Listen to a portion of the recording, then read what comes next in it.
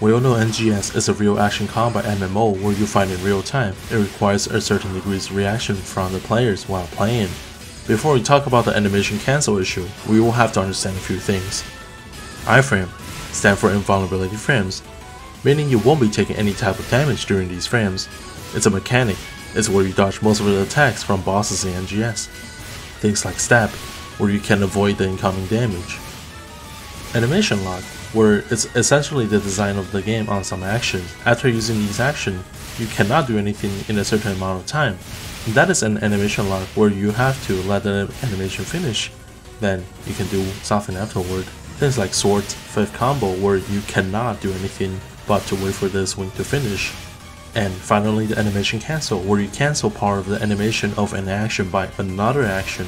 Things like Braver's counter hit scan attack, where you can stab or guard out of it to cancel the rest of the animation. Animation lock is everywhere in NGS. Like, let me ask you this, how many times have you died to Gigantics because of the animation lock on your PA, right? That's exactly what I'm talking about. Actions with animation locks are just bad. For myself, I play Gunner in both base game and NGS. They are both Gunner but feels very different, especially when you compare the animation lock, where the base game Gunner can basically animation cancel everything beside maybe one or two PAs.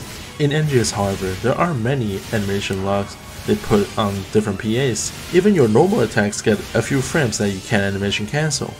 Animation lock in general is just bad. It really interrupts the flow of the gameplay. It's like, you know all these moves from the boss, but you can't execute the iframe correctly because your class's PA cocks you with its animation lock. I'm not saying SEGA should just entirely remove the animation lock. I get it, where some attacks are stronger and you will have to commit to it, hence why the animation lock existed in the first place, where you commit at the wrong time, you would get punished by the boss.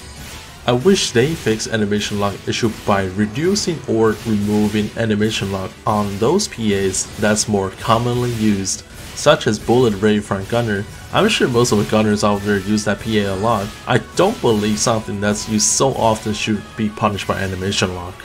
Just like how they design Braver, you have different choices of PA to use. Obviously, the one that animation locks you will do more damage, and the one that doesn't animation lock you does less damage. Give players more choices in terms of PAs. I think that's the way to fix it. What is your thought on animation lock in terms of different classes? Did you happen to die to a boss because of animation lock? You may leave your comments below and let us know. That'll be it for this video. Thank you for watching. My name is Dave. See you next time. Have a wonderful day and happy farming.